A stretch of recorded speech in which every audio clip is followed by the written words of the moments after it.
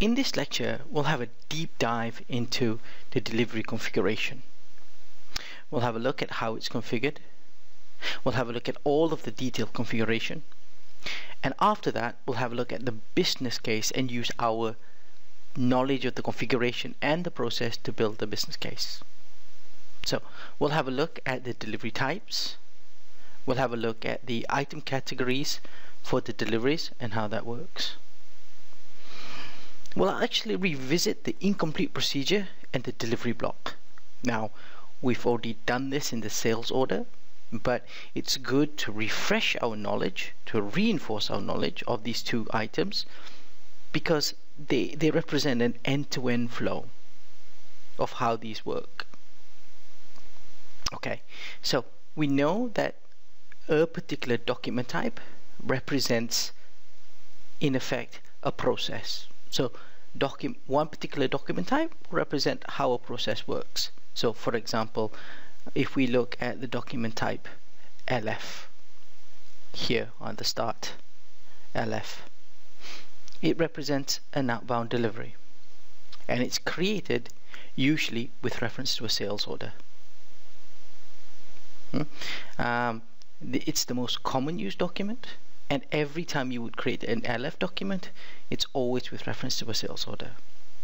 Note a word here: if you are building a process for the delivery, it's better to either reuse the standard document type, or if you have to change it, copy it and create a Z1. Next we have the LO. Next is the LO document type, which is where you create a delivery without reference to a sales order in SAP, or to be more exact, in the current SAP system. And why would I say that? Why would you create a delivery that has no reference to a sales order or a purchase order? And because as a business process, you would want that. You would want the delivery to be from somewhere. And the biggest reason you would do that is when the demand to create a delivery comes from an external system. So let's say your sales order or your purchase order or your stock transport order is created in another system, maybe another SAP system, maybe in a totally different legacy system, and rather than recreate that, let's say that sales order back into the current SAP box, you just send, let's say, an IDOC or a message to create that delivery on its own in that current system. So it might be that the sales order is in one system and the delivery is another, and that is the reason why you would want to create a delivery without reference to anything. Next you have the document type LR, which is used for returns. Now returns actually means that the stock actually increases, but from an SAP perspective it's still an outbound delivery, and only the material movement type is causing the increase in stock. From a process point of view, it's still handled and managed as a type of outbound delivery. Then we have document type NL, which is a replenishment from a stock transport order. We have document type LP, which is from projects. We have LB, which is from the subcontracting process, and we'll have a look at that in a separate lecture, the subcontracting process, and it's from a purchase order. And finally we have the inbound document type EL, which is an inbound delivery that represents the incoming materials from a purchase order. So as you can see, all of these document types represent a particular process, and my suggestion is to reuse these document types whenever possible, and only copy and enhance if you ever want to change it. Never ever create the document type on your own from scratch. Always copy from something. So let's now have a look at the configuration for the delivery header. We'll look at all the items in that delivery, and we can see what each component of the configuration does. So let's start off as usual, SPRO. Let's go to the configuration. I go to the reference IMG as usual, and I go to logistics, execution, shipping, deliveries, define delivery types. So this is all of them. That's the one we want. Define delivery types, and we also have the define item categories here, and we'll have a look at that in a bit later on. But let's have a look at the define delivery types first. And as you can see, here is all the delivery header types, the document types. Let's look at LF, our favorite, and let's have a look at the details. So you can see on the top here, this is the so here is the configuration, and the first thing you see is the delivery type LF. You see a description, so delivery, or you can change it to outbound delivery, however you want it. You then have the document category, that tells you what type of document is it. So J is a standard delivery, H is a return, for example, so J, H, and you have others here as well. But it's a category that's been used for reporting, and it drives some of the configuration in the background. So usually you'll see either H for returns or J for delivery. And as I said before, if you ever wanted to create a new document type, always copy so that you get the right document category. We have the number usage, to both internal and external. That is just a number range.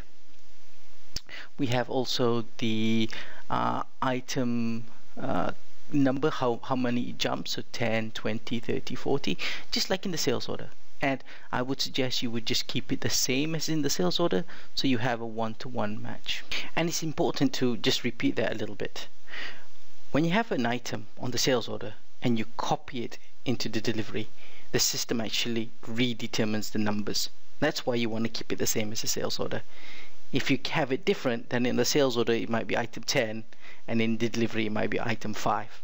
Very confusing for everybody. So keep it the same as the sales order, and it'll be the same most of the other time. For the order required, we see the reference document that the delivery must be linked to. In this case, X is sales order required.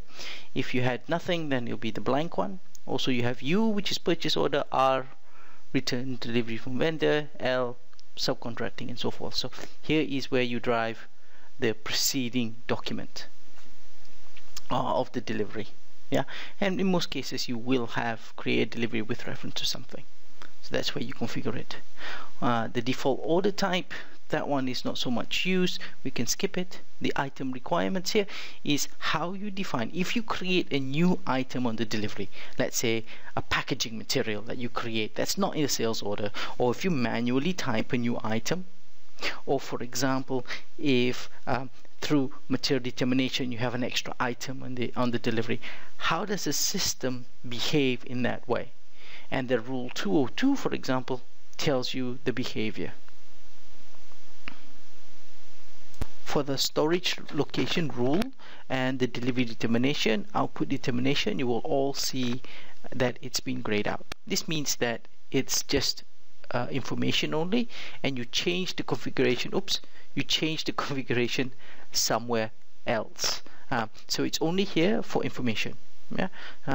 The storage location rule you'll configure when you do your picking, and as we saw before, the route determination is actually in the route configuration. So it's only information at the moment, you can see here. So don't worry because it's grayed out, it's just configured somewhere else. The delivery split by warehouse number, as you know, the warehouse is determined by storage location and plant, and you could have an issue where you have two storage locations which point to different plants, and if you flag this, you force the delivery to split, which is the right thing to do. And if you, by default, I leave it on, so it's extra safe. The delivery split for partners is to say, if I have different partners like the freight forwarder or the ship to party, then force a split. Now by default I don't do this, I always leave it off, and it forces the additional partners to be on item level. It makes life easier, but if you do really need to split by additional partners, this is where you would do it. Okay, next we have automatic packing. Let me close this first. We then have rescheduling, which says, do I want to recalculate my deadlines? And you have option X, which is recalculate, okay, if it's in the past, recalculate if the routes have changed, and then reschedule after relevant changes. So when should you use this?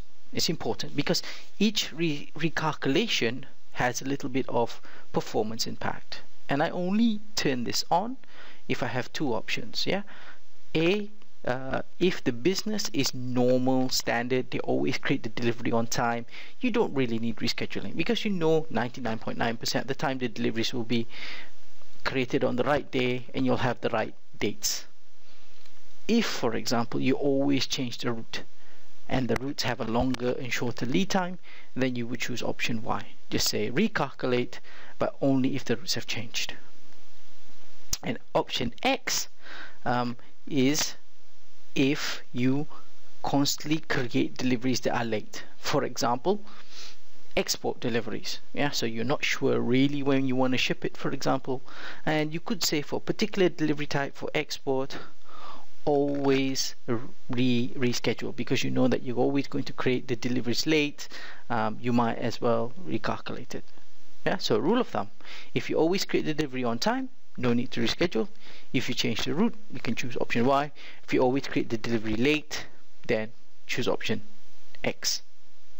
For the automatic packing, this means that when you create the delivery, automatically run through the packing proposal and create the suggested packing. Now, this goes obviously with the packing functionality and handling unit functionality, which we will see later. But just know that if you set this, the system will turn on the packing proposal. And you would do this if there's easy, constant rules on how to pack something. If a particular delivery always requires a user to decide how to pack it, then maybe you shouldn't use the automatic packing proposal. Again, we'll have a look at this later on. The generate packing material item just says that if you do the packing, when you save the delivery, take the items, because they are materials that you use for the packaging, and put it as a delivery item at the bottom. Okay, so we'll have a look at this later. So let's have a look at the next config. The next is a screen sequence grouping. That means just it says if I press tab, how does it jump from field to field. The display range, I'm not sure myself. I always keep it at all items. So that is the configuration for the delivery header. So now let's have a look at the configuration on the item level. And if you go to SPRO, it's under the header shipping, deliveries, define item categories. And the item categories you see here is the same logic as in the sales order. Whatever item categories in the sales order, you would copy into the delivery, and that's the item category in the delivery. So let's have a look at the standard one that we've been looking at, tan. So if I put tan here, it has an item category. That's the standard one. So let's have a look in detail what it is. And the first thing we have is document category. Now by default I always leave it as J. It's part of the delivery. Next we have the material number, 0 allowed. Now by default what this means is you would allow where the material number is blank, and you would flag it to say yes, you would allow it, or no, you won't. By default I don't allow it because you really want that consistency. If you allow the users to randomly in the material number to put anything they want, it tends to be difficult both on the reporting side and maybe on the billing side. So what I always do is if there's a particular service that you want to allow them to use, then you would have a particular material number for service. Let's say packing, you might have a specific material number that would appear on the invoice as packing. If you wanted to have free text or you want to have notes that would appear on the delivery, I usually tell them to use the free text functionality rather than adding a new item line. But it depends on the business, as always in all of these things, but at least you know now what is the best practice of allowing material numbers or not allowing items that don't have material numbers. The item category statistic group is used for sys reporting. Also, you can use it for BW reporting. It just groups particular item categories together. So, for example, you could have return item categories as one group or another. You could have, this is the stock determination rule. It's usually set by MM, and it just says how you run down the material. Do you use maybe a batch number, maybe FIFO, LIFO, and so forth. It's better to allow MM to populate this. I usually do. They just tell you how the material is to be run down by batch and so forth. Next is check quantity is 0. So when you create the delivery, what happens if the delivery quantity is 0? You have 3 options here. You can do nothing. You can just make a log of the problem. You can generate an error message in create or change mode, and you create an error message only in create mode. So it's up to you. Maybe you would allow 0 items. Depends on the business. Again, check the minimum quantity. It's the same logic. And check over delivery. Obviously, when you do the post goods issue, if you posting more than the material, do you want to make a note of it? Do you want to make an error and so forth? By default, I make a note of error. Next, we have availability check, whether you turn it on or off. Blank is you turn it on. So what this means is when you create the delivery, you either can say blank, check availability, X, don't do anything, or Y, do not check availability when reporting results of picking request. So the question is, when would you turn it on? When would you turn it off? Checking availability is quite resource intensive. So if, for example, you would turn it off if A, you don't care whether you have material or not. This could be because you have a particular scenario called fill or kill, which means you don't really care. You will do that through the picking stage. For example, it could be a business case, or you would always, if you don't have enough, manufacture enough for the customer. That's one. So in that case, you don't care about availability. The other reason is that you run the ATP rescheduling and then immediately you create the delivery. Right? In that case, you could turn off ATP check when you create the delivery. And the reason is this. When you run the ATP rescheduling, you're actually doing an ATP check. And then immediately after that, you create the delivery. So why do the ATP check twice? That's really the justification. Again, it depends on the business situation and what business you're in. Yeah.